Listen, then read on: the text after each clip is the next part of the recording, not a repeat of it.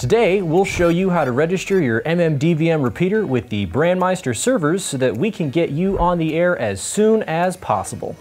So first off, this video assumes that you've already done a couple of things like pass your radio license exam and register for your personal DMR ID. If you haven't done those yet and you're not sure how, we have some videos below that you can look at that'll sort that out for you. So once you've registered your personal DMR ID and you've logged into radioid.net, you can come over here and click on your call sign, which will give you a few options. And if you scroll down here on the left side, you have an add repeater option. You can click on here and it gives you the requirements for what you must have, you know, amateur license and those things. And what they're going to require from you. They're going to require a copy of your license, so if you have that saved on your computer already, great. If not, you may need to find your original one that was sent to you or scan it in. Either way, you'll have to get that so that you can submit it to radioid.net, and they will assign a repeater ID to you. They're a volunteer-based organization, so it takes them a little while to get back, but they do good work. Once you have that in, you'll get a notification, and then over here in the left-hand column, it goes DMR, and then repeaters here. Your repeater ID will be registered here, along with the information that you put in, including the frequency that you selected with your frequency coordinator, your offset, color code, time slots, desired networks. We're going to be doing BrandMeister, but of course you can use whatever network you want, as well as your call sign and your location. Once you have your repeater DMR ID registered with radioid.net, you're not quite done. You go over to BrandMeister. Now this is assuming that you've already registered yourself with BrandMeister. You would just log in here and you go, oh, this is great. You come in and you set up a repeater account, which is going to be tied to your main account. So after you've registered your initial DMR ID here, you'll need to go through and punch in the initial DMR ID details, as your two accounts will be associated. The next step after you've signed into your BrandMeister account is to come over here and scroll down so that you can set up a support account. Now the support account is separate from the main account with BrandMeister, so you're going to need to create another login for that. So you can come in here and click sign up for an account. I can use this and then prove that you're not a robot, or if you are a robot, be able to read wavy letters. And they'll send you a link to your email so that you can log in and verify that you are who you say you are. So here's the email sent to me by BrandMeister Help. You can just click sign up.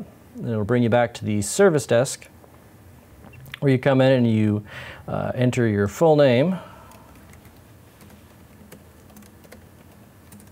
My name's generic enough. And then you enter a password.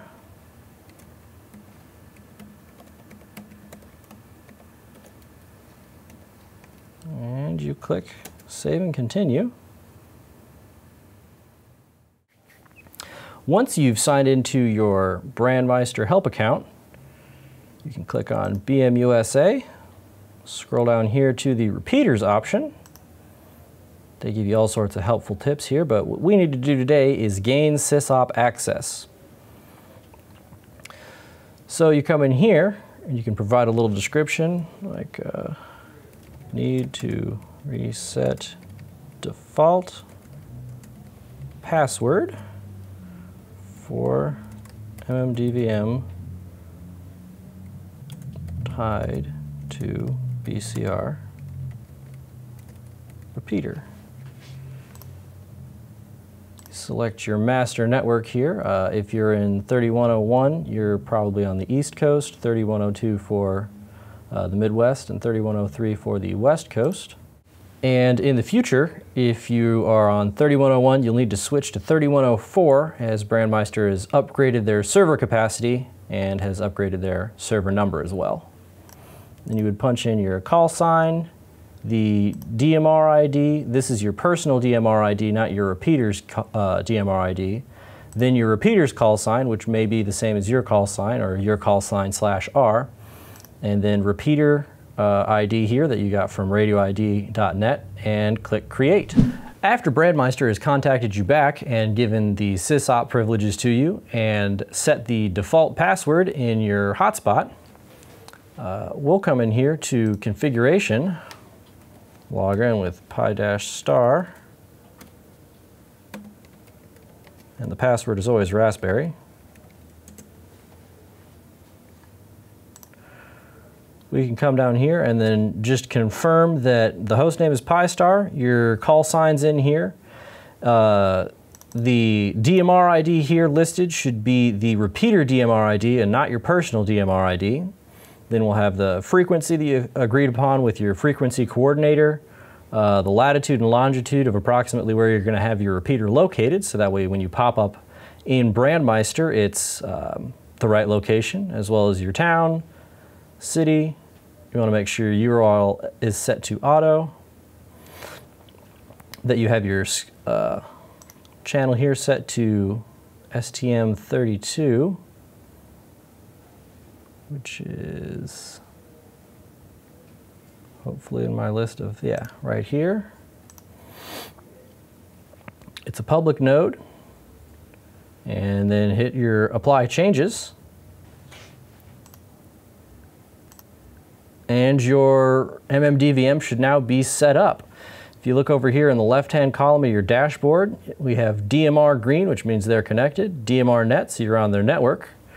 We have your transmit and receive frequencies, as well as your DMR listed, your color code, and which time slots you're on, and then down here, which server you're a part of. That wasn't too painful, right? Now that your MMDVM repeater is all set to go, we will ship it out to you as soon as we can. Thanks for watching, 7-3.